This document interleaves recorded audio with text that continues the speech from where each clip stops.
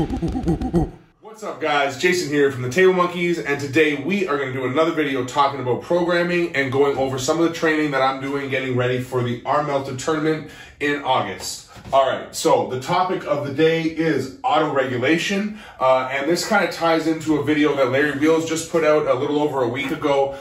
He did a video talking about his deadlift volume PR where he hit 661 pounds or 300 kilos for 9 sets of 8 or 72 reps. And in that video, his trainer talks about how they had some room to play and to auto-regulate that training session even as it was unfolding. So they didn't know if he was going to hit all 72 reps. They didn't want to cause any overtraining or any injuries, so they were going to play it by ear. And basically, he needed to hit 60 reps to make a volume PR, and then he had the goal of 72 reps, so they kind of had that 12 rep range to play with, where they could have either taken some reps off of the sets or even dropped a couple sets near the end of the workout.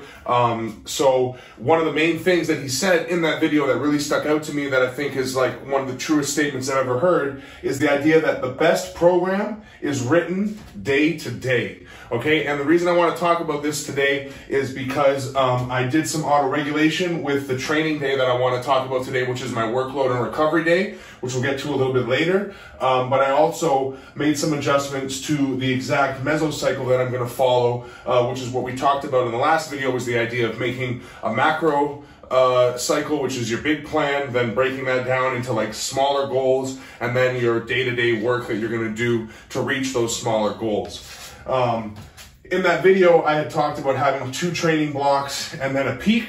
After looking at, after things have started to unfold and realizing where these weeks are exactly going to fall with the other things that are going on in my life, i.e. wife's birthday, things like that, it is apparent that I'm not going to be able to do the 4-week block, 3-week peak the way that I was looking at it. The days weren't going to fall correctly. I was going to be pulling. If I had done it that way, I would have had my heaviest pull session 2 weeks away from the meet, and I would have also had some heavy PRs like in the gym real close to that as well, and it just felt like it was going to be not enough time to fully recover and peak properly. So what I've done in a way to auto-regulate this program and sort of write it as it goes was my first training block was 4 weeks long.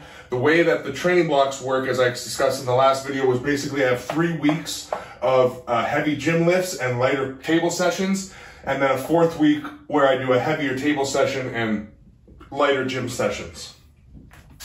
So what I've done is basically this last block that I'm just finished now, I did 2 weeks of heavy gym sessions, and then this week is going to be a little bit lighter on the gym session, but I'm planning to go pretty balls out at the practice. Should be my heaviest, hardest, most destroyed practice that I go through before actual arm melters, which will be 4 weeks out from the actual competition, right? And then what I'm going to do is I'm going to do a 3rd block hitting gym PRs or hitting a new max effort vector, because this is all revolved around the idea of incorporating the West Side and the Toddzilla style training, right? So in the next block that I'm going into after this week, I'll be doing a new vector for the 1st week and 2nd week of that block. Then, because I'm not doing any more hard pulling sessions, that kind of leads me right into my peak. So hardest pulling session will be here for week 7. So I did a real hard pulling session in week 4. Then I did heavy gym lifts the last 2 weeks. This week I'm going to back off on the max effort arm wrestling specific movements, but I'm still going to do everything else pretty heavy, and I'm going to do all my speed work. But I'm going to pull super hard at this practice.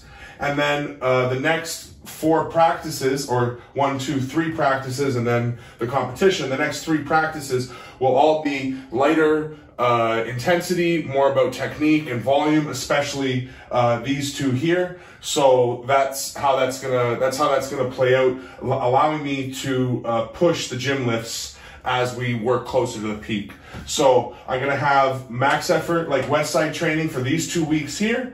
And then for my first week of the peak, I'm gonna drop out the max effort training. I'm gonna, if you saw that video, you'll know that I also do push-pull days, which we'll talk about. I'm gonna basically test my push and pull movements. So main one being JM press and pull-ups. So I'll do a test week on week 10, which will be in the middle of the week, about 10 days away from the actual competition. And then from there, it'll just be recovery work and like, you know, polishing the groove and everything like that, getting ready for the actual competition. So that's just a breakdown of how I've decided to change the blocks a little bit and organize my max effort work and my speed work and my heavy pulling sessions to accommodate the other things that I've got going on and make sure that I'm not, because of, you know, like basically there's something week 8, like week 8 is going to be my wife's birthday around the time of the pulling session. So to plan a giant practice and try to kill myself that week wasn't going to make very much sense, or wasn't going to be possible. And to push it to the week after was going to be too close to the competition. So looking at it, it made the most sense to break the blocks up differently. Gives me an opportunity to get another vector in before the competition. So basically, I'll talk about the vectors when we get into those videos later. But the idea has been that I've been trying to hone my hook and my top roll by rounding out like 3 different angles, which I'll be able to do now if I have that block. I don't have to try to sneak it into the peak somehow, which I really don't think would have been effective, which was one of the plans I was kind of debating with myself whether or not that was going to make sense. So anyway, that's a long-winded kind of explanation of how I've auto-regulated my mesocycle and my blocks, and how my blocks are actually structured now as we get closer to the meet. And now I want to talk about the workload and recovery, because workload is one of the main things that I auto-regulated based on how I was feeling from the work that I was doing. All right, so let's talk about this workload and recovery day. I want to just explain exactly how I kind of outline this day for structure, and then what I've chosen to do and how I've auto-regulated it. And then we'll do I'll show you a quick video of me actually training in the gym and just go over the movements that I'm actually doing. So the way the day is structured is I have some sort of a workload movement that I do for 8 sets of 8, and I want it to be somewhat grip focused, so it's working my hand. Then I have a recovery circuit that consists of monster rolls, JM press, face pulls, lat tri pulls, and reverse hyper, which is for my lower back, which is part of this whole auto-regulation that I'm about to talk about.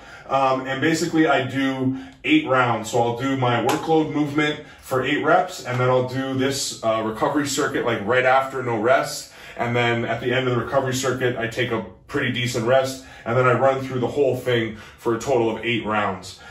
So what I did was, originally I started doing deadlifts for my workload movement with the axle bar, and I wasn't doing them all the way from the ground. I was doing them from a bit of a block pull, like probably a 6 or 8 inch block, and then, or rack pulls is what I was actually doing. But with the axle bar, so it's still a pretty decent range of motion on the deadlift with a lot of hip flexion. And I just started working a new job a couple months ago. If you've been following me on Instagram, you might have seen my post. I'll throw hopefully a quick video up right now showing some cooking and some of the dishes that I've been preparing at Hotel X, which has been an awesome experience to get back in the kitchen and find my passion for cooking again. But it has required me to be on my feet for, 10 to 12 hours a day, and a lot of it in a sort of a hunched over position, and just very taxing on the lower back. So to combine that with volume deadlifts has been more than my lower back can handle, and definitely causing some overtraining and some unnecessary discomfort. So in order to avoid that, weak things hurt, or pain is usually a sign of weakness, are 2 sayings that you hear in Westside a lot. So I figured it's better for me to strengthen my lower back with reverse hyper movements, which has always rehabbed my back greatly. They'll be at the end of the clip, which I'll talk about, and I'll explain why they're so amazing. But they have fixed my lower back numerous times, and I knew that they will do it again, so I programmed those in. But then, in order to keep up with the workload, being some sort of a workload movement for 8 sets of 8 with grip focus, I decided to do farmer's walk. So obviously it's not 8 reps. I just go down the